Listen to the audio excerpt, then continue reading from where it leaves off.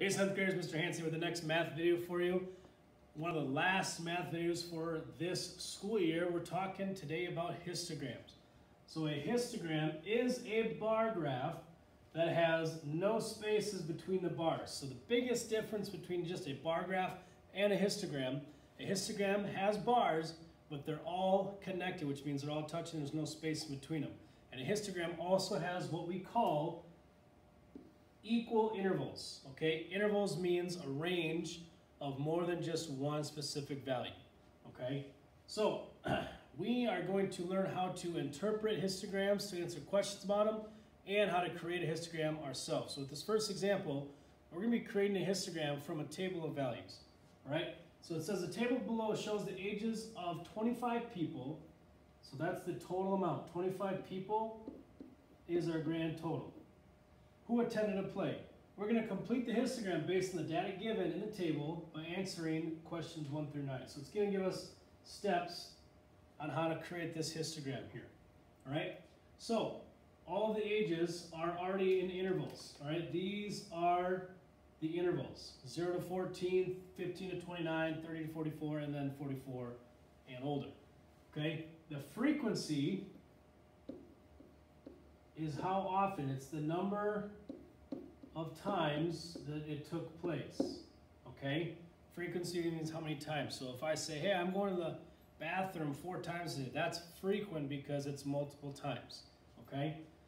So the first step, list the age intervals in each blank along the horizontal axis. So down here, I put my intervals. 0 to 14, 15 to 29, 30 to 44, and then 44 and up, all right? Or over 44. So down here, I'm going to label this. This would be ages, right? The age of, it says label the scale along the vertical axis. Okay, the scale here, all right? This is my frequency. Kind of sloppy, but that's frequency. Okay, and now I need to give the graph a title and label the axes. Well, I already kind of did that. All right, but here at the top, I'm going to write play attendance. Okay, that's all I know. I don't know what kind of play it is. All I know is how many people attended. So I need to label each part here with a number. Now the highest I went up to is 12, okay? The lowest was 3. And I have 1, 2, 3, 4, 5 lines, technically 6 if I count the top. So I'm going to count by 2s. 2, 4, 6, 8, 10, and 12. Sorry, I'm going to rewrite this because this looks sloppy. Okay? You don't have to write all that. Okay, Mr. Hansen, I need to fix this because this looks sloppy. So here's 2, 4, 6, 8, there's 10, and then the very top is 12. And on the side here, this is labeled number of people. Okay, that's my frequency, the number of people, right? So now, how many people were 14 and under? I connect and fill my histogram on my bar based on how many people. So that was 3. So 3 would be right between 2 and 4. And now I would fill that in. Okay. Between 15 and 29 was 12. So again, notice how I'm connecting it all because there's no spaces. All right. And I would fill that in. From 30 to 44 was 5. So that's in between 4 and 6, right in the middle there. And 44 and above was also 5, so that would be on the exact same line here. And of course, we can color it in if we would like to. So here's our histogram that we just created for play attendance. The ages were our intervals, the number of people per interval, right? Because if I add 3, 12, 5, and 5, that should give me my total attendance, which was 25. That means I didn't miss anybody, okay? So that's how we create a histogram, all right? Now, we're going to answer these questions about the histogram that we just created. So it said, how many people were 14 under? Well, there were 3 of them. And we colored that bar. How many people were between 15 to 29? There were 12. How many people were 30 to 44? 5. And there were 5 people there. Did more people between the ages of 15 and 29 attend the play than people over 29? So, is 12 greater than 10? Our answer is yes. Okay? More people attended that were between the ages 15 and 29 than the rest. Right? So that's the first half of our histogram notes here. Second half. Now we're able to analyze a histogram already created and answer questions from it. Okay?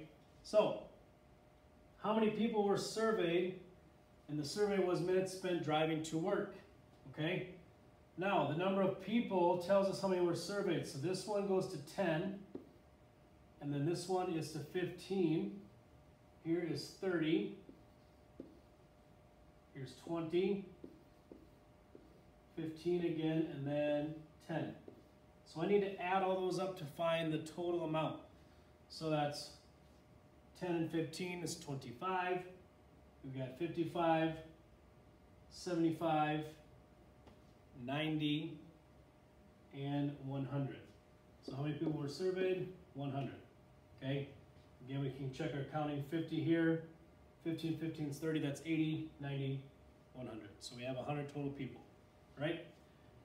Next question. How much time did 20% of the people's survey spend driving to work? So 20%, well, 20 as a percentage is 20 out of 100, correct, as a fraction? So I'm looking for the histogram bar that has 20 people in it. Okay? Here it is. 20% spent 60 to 79 minutes. So basically anywhere from an hour to an hour and 20 minutes. It's a lot of time driving. Okay? Next question we're going to answer from this histogram says, how much time did the most people spend driving to work? Okay? So the most people was 30, right? Most people, that's the highest bar.